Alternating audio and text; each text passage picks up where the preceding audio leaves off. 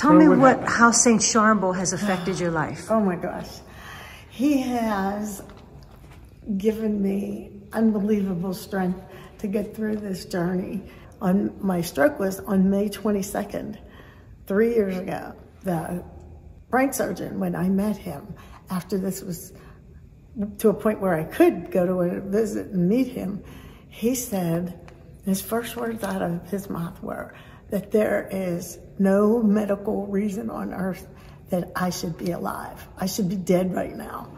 And I figured from there I could only go up, right? And he said, and I'm the one that put you back together. And he said, but there is no medical reason you should be on this earth. And I said, well, there might not be a medical reason, but I know there's a spiritual reason. I did know that I had the worst headache in my life, and it just kept getting worse.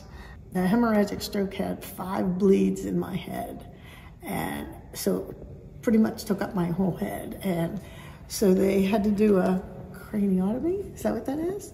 When they took off my skull, and they left it off for 2 months, and they would put it back on after the swelling and the bleeding stopped.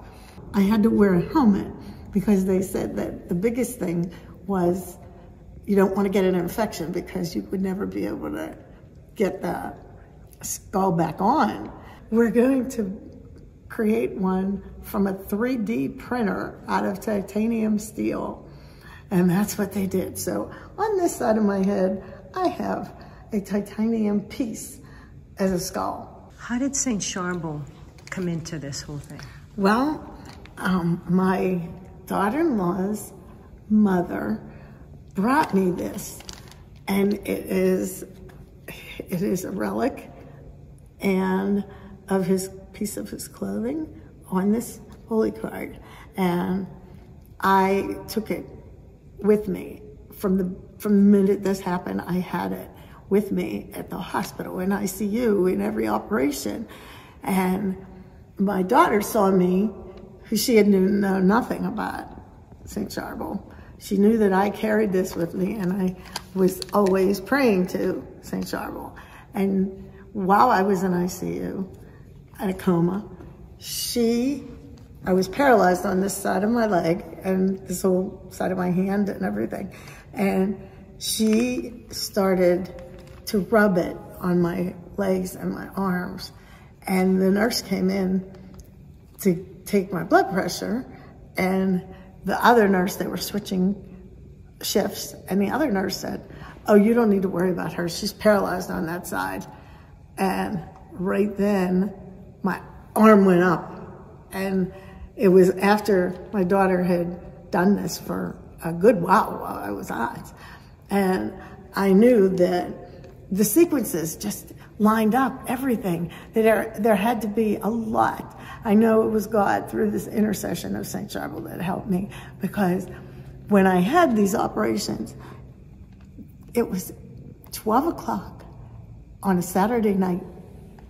Where would you get 3 surgeons lined up that could always get there? All 3 were on their way there, and one dropped something, or one stopped at a red light. They wouldn't have all got there in time to do this.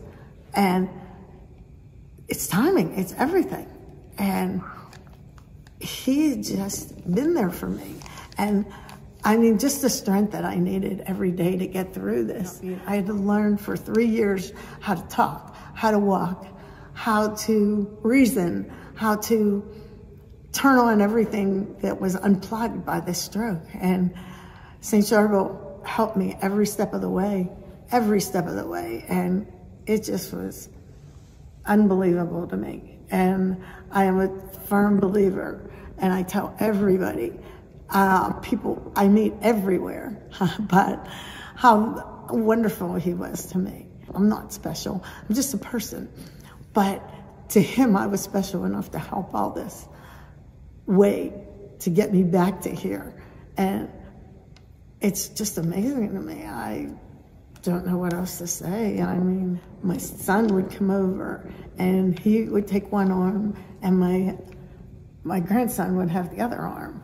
They would walk me because I couldn't walk without falling. This yellow paper here, We had on to put every them all over corner. the house so she didn't walk into the wall.